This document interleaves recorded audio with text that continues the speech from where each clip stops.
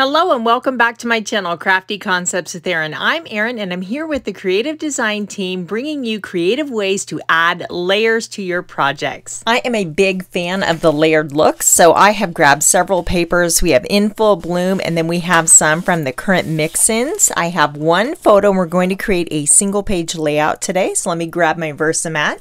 I am going to start my layout on a sheet of white daisy cardstock, and I am scrap lifting this. The gal's name has escaped me, but I will leave it listed in the description box below. We're going to create several torn layers. So I've grabbed a piece from the current mix-in paper pack here. It's got this kind of driftwood look on one side and kind of a gray flannel sweatshirt on the other. And I marked right at 7.5 inches.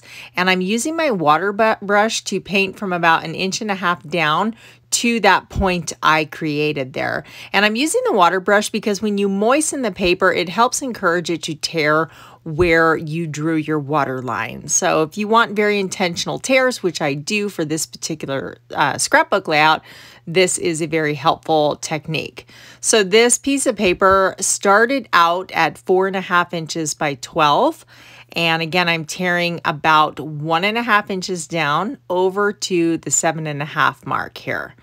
So I'm just carefully ripping along. I did speed this up, but take your time and go right to that point. Now I have this gorgeous floral paper from In Full Bloom. We're going to repeat the process. I'm just kind of drawing my little pencil dot there so I have a guide. And now I'm just tearing about just not even quite 1 inch down. This paper does not need to go all the way to the top of my base layer, if that makes sense. We just need it to go to where it's going to peek out from underneath that first layer, and then we're going to create a third layer with this avocado stripe paper. So just drawing a little line. I tried to draw it with my water brush. That didn't work. So now I thought maybe I'll bring in my ruler, just experimenting with some different paper tearing techniques, and paint our little water line and then tear. And this definitely was the easiest way to accomplish this tear since I did want a very precise edge. Off camera, I will tear the opposite side and repeat the process on the bottom, but you'll notice the bottom is a little bit shorter. That first layer is only 2 inches rather than the 4.5 inches I had on the top of the layout. Now I'm just taking my fingernail and I'm roughing up the edges and just kind of wrinkling them and scrunching them and just giving them some more texture. You know, there's no right or wrong way to do this. So we're just going on each layer and just taking our time. My photo is going to sit right about there, but I do want to mat that. So I've grabbed a piece of Glacier. This is another paper from the current mix-in collection. I love this paper.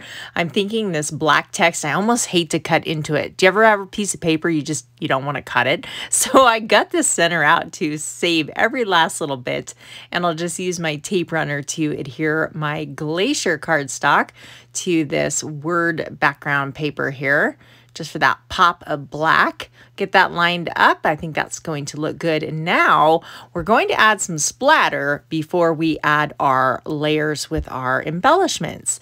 So I'm going to bring in my all-purpose mat, set my photo to the side, and I have my black shimmer brush. Give that a really good shake, and you'll need something to tap it with. And because I didn't have the, foresight to add my splatter ahead of time, I'm going to use this inexpensive printer paper to mask off where I don't want the splatter. I'm starting where my photo is going to sit, and I'm tapping to the left, and I'll repeat that to the right. So it looks like my splatter is originating from underneath the photo and kind of spreading outward. This in itself is a layer. It doesn't have to be like physical layers that you put on. It can be, texture through shimmer brush or stenciling and things of that nature. So now we're ready to bring in even more layers with our embellishments, and I am working with the In Full Bloom workshop. So I have all of these fun bonus pieces that are just kind of ready to go. Many of you refer to these as ephemera or die cuts, and it's so fun to build these floral clusters, and I really enjoy this process. So I'm just going to kind of nestle. When you're layering, I like to put some of them behind my photo and then some of them on top. I like the way that's kind of creating an L shape in the lower right-hand corner. And see, this one's going to go on top. I'm going to put that one behind it. and then maybe this butterfly up there, and we'll tuck some leaves in. So, you know, I'm just dry fitting everything. I'm not using adhesive yet, so I can very easily move these around. Having all these pieces ready to go definitely speeds up the process, and there's a coordinating stamp set too, so if you use up all your stickers and your die cut pieces, you can easily make more. There are also these black kind of paperboard, chipboard style die cuts, and there's leaves and butterflies and hearts, all sorts of different shapes in here, and I just love the way the black looks, so I'm going to bring in more of that, just tucking a few bits and pieces of it into each cluster. Now this little film strip piece I think is just so cool. There is a die that cuts this in the In Full Bloom card making workshop, and that's everybody's favorite piece. So it's just really cool, but you do get one in the chipboard pieces. So I grabbed my pickup tool and I'm just picking up some of these little hearts to scatter around the different clusters, and looking through.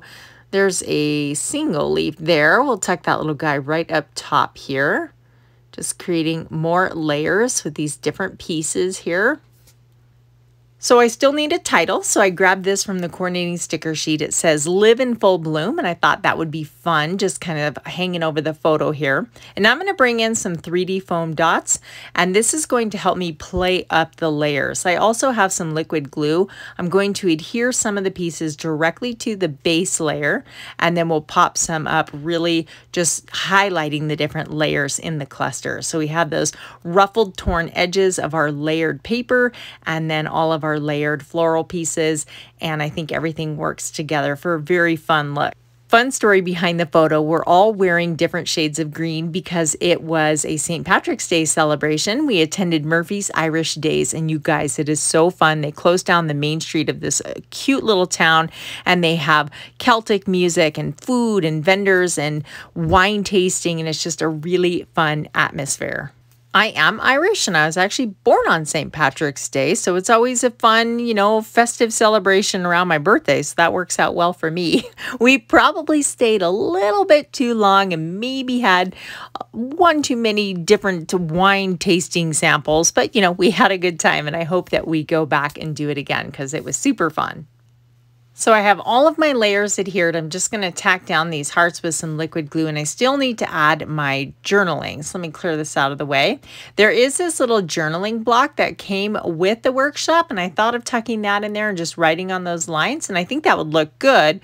But then I decided to print it out on my Avery matte clear shipping label. So I'm going to peel off the back here and then lay this down. I'm going to kind of tuck it underneath my little paper, torn paper layer, and then grab my scissors. I don't want this going up over my little chipboard film strip die cut, so I'm just going to cut right along the edge and then adhere that flush. I do recommend you grab your bone folder and then just kind of, you know, rub it along, and then that adhesive sticker just disappears and it looks like it's printed right on the background. You guys, this stuff is so fun and easy to use, and I love the way it looks.